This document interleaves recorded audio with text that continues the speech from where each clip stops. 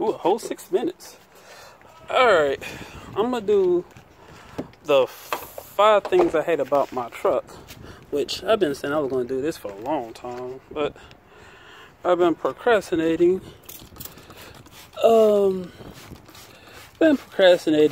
Didn't know. And plus, a lot of the stuff I'm gonna say is just really nitpicking at little things, and a lot of it's my fault. Like, I could have did this a long time ago. But the one thing I can say about this truck, a lot of people seem to want to race it. I know if they just think because it's got 24s on it, and or does it looks like a fast truck. I mean, it's a 2000 Silverado. It's not that fast. But everybody and their brother that has a Cavalier or a Honda, every time with no failure, soon as I get to the light, and I could just hear those little 4-cylinders just yamming on, ying. And I'm like, oh Lord. But yeah, that's one thing I really can't stand. But that's really not for the truck. I don't know if it's just guys with Hondas just are dicks like that, or is it really just people don't like trucks with big rims? I don't know. Another thing is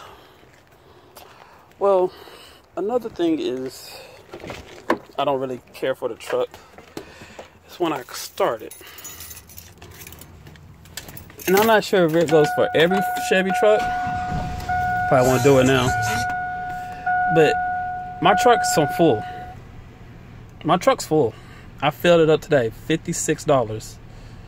And I get that a lot. And it won't go show you how much gas I have in it until I'm well down the street.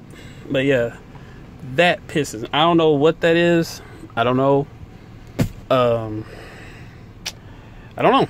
But yeah, I don't like that part.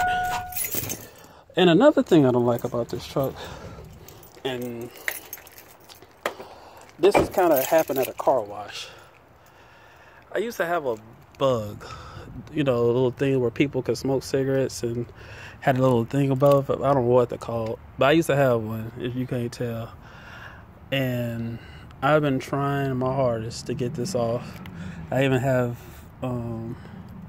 fishing line trying to get it off, and it's not coming off. I got some sparks. I got that part off, but that took like this little part from right here took 2 hours to do, and I got it on both sides.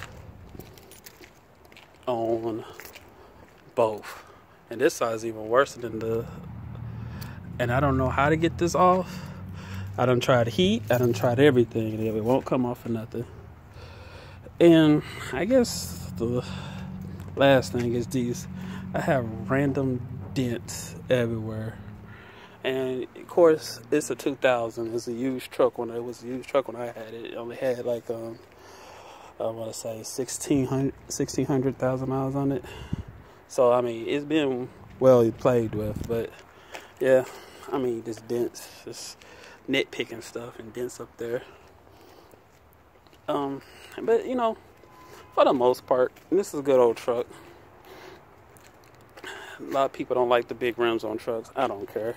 It's my truck. I spent my money on what I want to spend my money on. And then that crack right there. Like, I don't know. Like, I don't know. Do I have to take the whole dash off just to fix that little crack, or can I just do it right there? But that really bothers me.